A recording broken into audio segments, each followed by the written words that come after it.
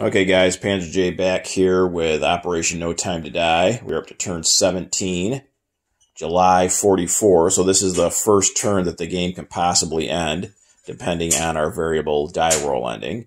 Not likely to end this turn, but there's a slim chance.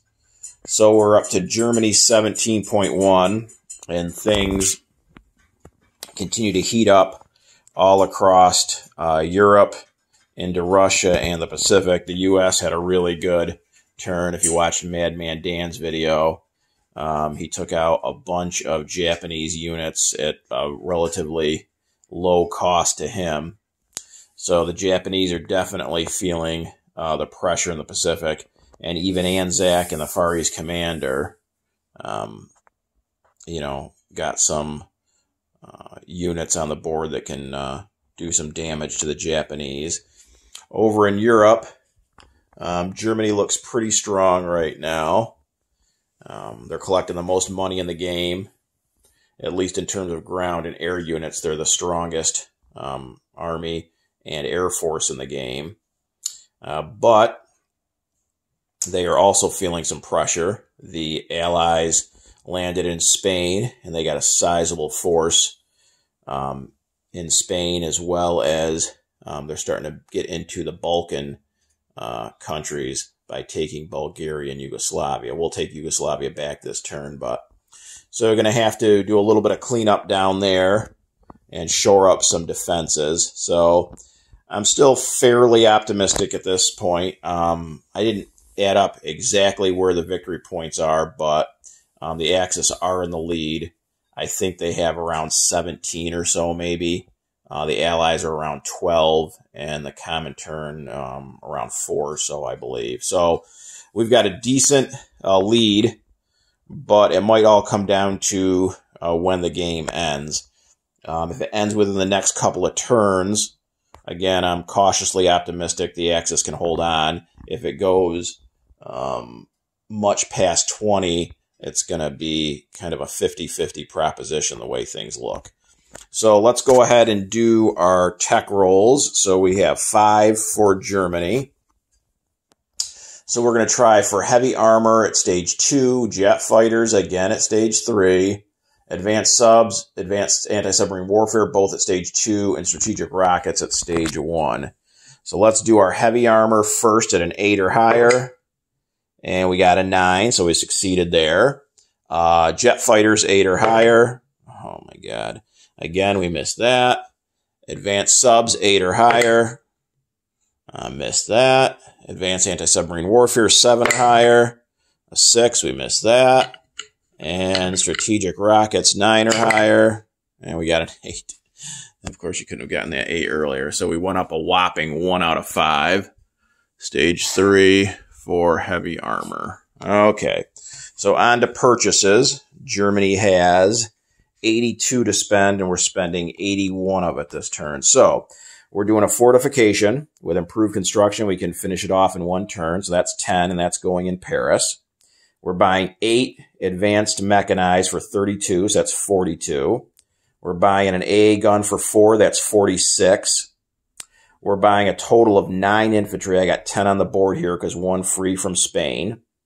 So 9 times 3, 27. 27 plus 46 is up to 73. And then we're doing 4 militia for 8. That's up to 81, so we save $1. And again, I got to use some partisan sculpts for part of my militia units because I don't have enough. So we'll save $1 for Germany. Now on to combat. We've got a few combat moves. So let's see. First in Russia, we are going to go ahead and take these 2 infantry in Karelia, and they're going to come up 1 to Kola. And then we're going to have 2 of our fighters break off from Smolensk here and go 1, 2, 3. And they're going to go up to Kola as well. So 2 infantry and 2 fighters there. Then we are going to go ahead and go down into Yugoslavia. So we are going to have 2 of our cavalry break off from Bavaria and go 1 through the mountains, 2 into Yugoslavia. And then we're going to have our 3 medium bombers from Smolensk come 1, 2, 3, 4, 5, and go into Yugoslavia as well. So that's 2 cavalry and 3 medium bombers there. And I believe... Oh, there's 2 more combats. I'm sorry. Okay, another one is going to be down here in Spain. So I'm pretty sure Leon Castile has just 2 British infantry in it. I hope that's not incorrect. So everything from Madrid is going into Leon Castile. So that's 2 infantry, a militia, an artillery, and 2 fighters against 2 British infantry in mountains. That's battle number 3. And finally, the 4th battle is going to be a walk-in. So over here in C-Zone 16, we have a major shipyard. So we have an extra ship movement. So the 2 naval transports and the torpedo boat destroyer, which normally go 2, can now go 3. So they're going to come over 1 to 15, 2 to 13. The 2 naval transports are going to pick up 4 German infantry, and then their last move is to 11 and drop them off in Scotland. So let's move these all over. There's no units in Scotland. No fighters can scramble. There's none in northern England. There's no ships in the way, so that should be good to go. So that is up $1 for Germany. So they will go to 72, and the British down 1 to 35, I believe.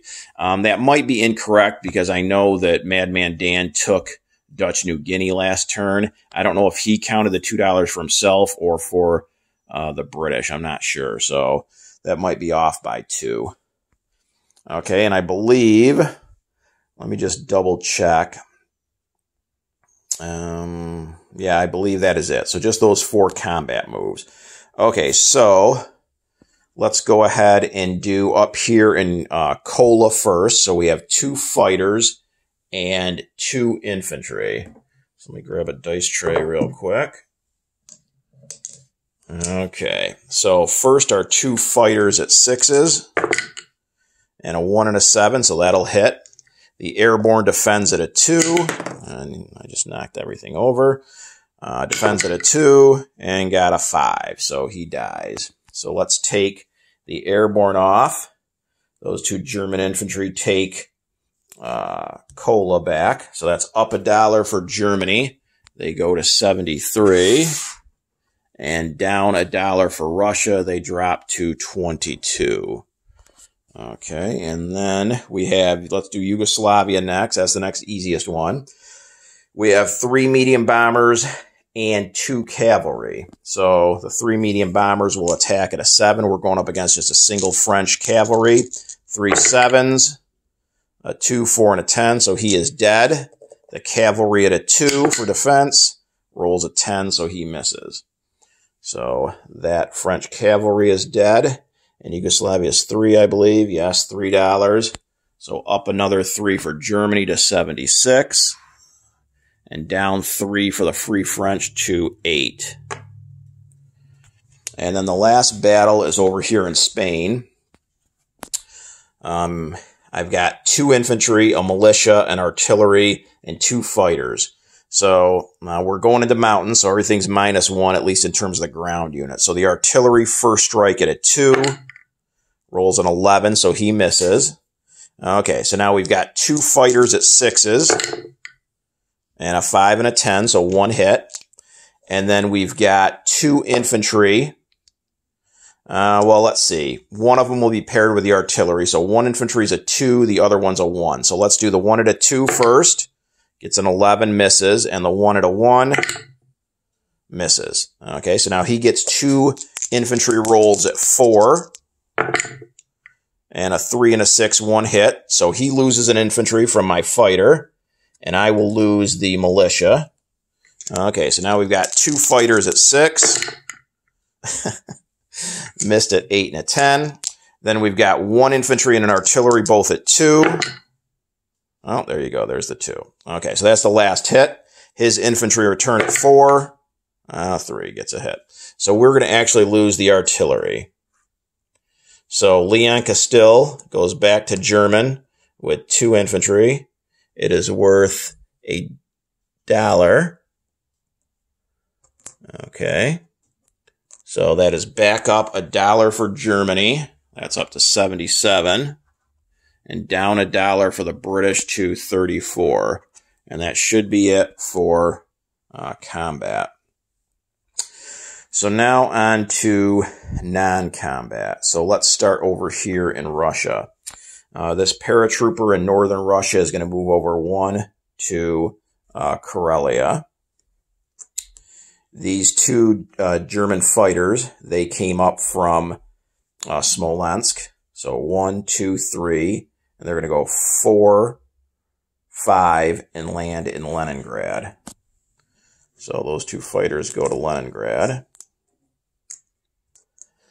Then, oh, I'm sorry, I have one more combat move. It's just a walk-in, but I forgot. Okay, so one of the light armors from Smolensk is just going to come over 1 and take northern Belarusia. It's not worth any money. Okay, so now on to non-combat. Continue with that. These 4 ships in Sea Zone 16 are going to come over 1 to Sea Zone 15. That's 2 battleships and 2 coastal defense ships. We've got 2 advanced mechs, 1 in Estonia, 1 in Latvia. Estonia is going to move up 1 to Leningrad, and the 1 in Latvia is going to go into Leningrad as well. Okay, we have in Smolensk, we have 5 air transports. Okay, so 3 of the 5 are going to come up 1 northern Belarusia, 2 Leningrad, and pick up the 3 paratroopers that are in Leningrad. So they've gone 2. 3 Belarusia, 4 Lubelsky, 5 East Poland, 6 Romania. So those 5 well, it's going to be 5, but that's 3 for now. 3 air transports and 3 paratroopers. Okay, the other 2 air transports that were in Smolensk go 1 southern Belarusia, 2 Lubelsky, 3 Warsaw, pick up those 2 paratroopers, 4 West Poland, or East Poland, excuse me, 5 Romania. So all 5 paratroopers and air transports are down there in Romania. And they had more than enough movement. Okay, in Lubelsky, we have 3 tank destroyers and 2 cavalry. They are going to move 1 East Poland, 2 Romania. Let's see what else. Romania is getting crowded. Okay. The 4 advanced mechs that are in Lithuania are going to go 1 Lubelsky, 2 southern Belarusia. The cavalry in Don Manich is going to go 1 Donetsk Kuban, 2 this T territory right above the Crimea. I have 10 fighters left in Smolensk because 2 went to first Kola and then Leningrad. So the 10 fighters are going to go from Smolensk, 1 southern Belarusia, 2 Lubelsky, 3 East Poland, 4 Romania. We are going to have the entire force that is in Western Russia is going to back off 1 to Smolensk. And I'll go through everything that is in each territory here at the end as well. Okay, so take this one off the board. So those all move back 1 to Smolensk. Okay, the 5 cavalry in Bohemia go 1 Slovakia, 2 Romania. The 6 remaining infantry from Bavaria go 1 Bohemia, 2 Slovakia. Let's see. The 2 infantry in Normandy pull back 1 to Paris. And I think that's it besides the 2 fighters in Spain. Oh, the 3 medium bombers that attacked Yugoslavia move back 1 to Romania. The 2 fighters that attacked Leon Castile went 1. They're going to go 2 this sea zone, 3 this sea zone, 4 Normandy, 5 Paris. So those 2 fighters go to Paris as well. And I believe that is it for non-combat. I don't believe there is any other non-combat to do. Okay, so that should be everything. Okay, so for unit placement, we are going to place the fortification in Paris. And I'll clean up Paris. I'll probably have to do a task force marker for Paris. It's getting so full. So that is in Paris. The 8 advanced mechs, we are putting all 8 in Bavaria. We are putting an AA gun in Paris for one of our 2 units. We're putting an infantry in Paris for our 2nd unit. The 6 of the remaining 9 infantry are being placed in West Germany. The other 2 paid-for infantry are being placed in Romania. And that has a minor factory that I can produce too. The 1 free infantry, which is the last infantry, goes to Berlin. And then we have 4 militia. So we are going to place those 4 militia. We're going to place 1 in Western Russia. We're going to place 1 in the Crimea. We are going to place 1 in southern Ukraine and the other one in western Ukraine. And that should be it for unit placement. So let's go over real quick before I collect income and do Vichy's role. So let's start over in Spain. We have 2 infantry in Leon Castile. In Scotland, we have 4 infantry, and then there's 2 naval transports and a torpedo boat destroyer in Sea Zone 11. In Sea Zone 15, we have 2 battleships and 2 torpedo boat destroyers. The Netherlands has a militia. West Germany has 9 infantry. Berlin has 3 infantry, a fighter, and an AA. Bavaria has 8 advanced mechs. Alsace-Lorraine has 2 SS Panzer Grenadiers and 2 advanced mechs. Paris has a total of 8 infantry, 1 militia, 1 artillery, 3 AA guns, and 6 fighters and a fortification. Yugoslavia has 2 cavalry. Slovakia has 6 cavalry. Warsaw has a militia. Southern Finland has a militia. Kola has 2 infantry. Karelia has a paratrooper. Leningrad has 2 advanced mechs and 2 fighters. Northern Belorussia, a light armor. Southern Belorussia, 4 advanced mechs. A militia in Western Russia, Arel Kursk, Kiev, Eastern Ukraine, Western Ukraine, Southern Ukraine, and the Crimea. A cavalry in the territory right above the Crimea. And then the 2 big stacks, Romania and Smolensk. So Smolensk has 5 advanced artillery, 14 medium armor, 1 militia, 3 SS Panzer Grenadiers, 1 light armor, I believe 18 advanced mechs, and I believe 5 motorized infantry. And then finally in Romania, we have 5 air transports, 5 paratroopers, 3 medium armor, or 3 medium bombers, a militia, 10 fighters, 3 tank destroyers, 2 infantry, and 7 cavalry. So that should be it for units on the board for Germany, minus the 2 subs that are over in Tokyo. So now on to collect income as well as my Vichy roll. So we need a 1 or a 2 for Vichy.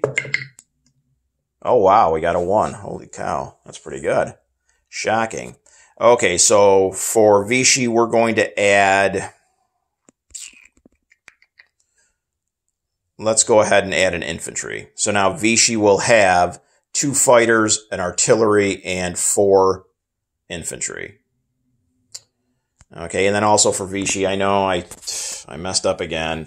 I forgot another non-combat move. Sorry, guys. I want to move the entire Vichy fleet up 1 to 49. So that whole fleet's back up there. So just add 1 Vichy infantry. So now on to collect income.